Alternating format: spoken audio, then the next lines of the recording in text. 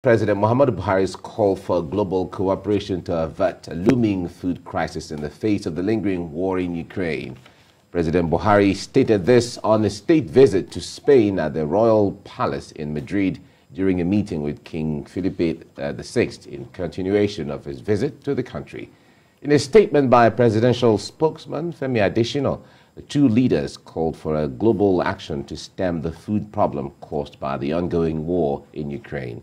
They urged world leaders to take concrete actions to avert the crisis. President Buhari also met with President Pedro Sanchez, where both leaders signed memoranda of understanding in 9 areas of cooperation. President Buhari stated that Nigeria looks forward to increasing bilateral relations between both nations.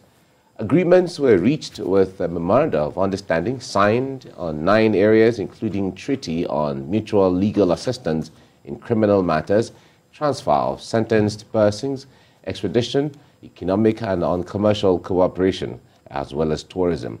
Others are in sports, health, the fight against COVID-19, and science and innovation.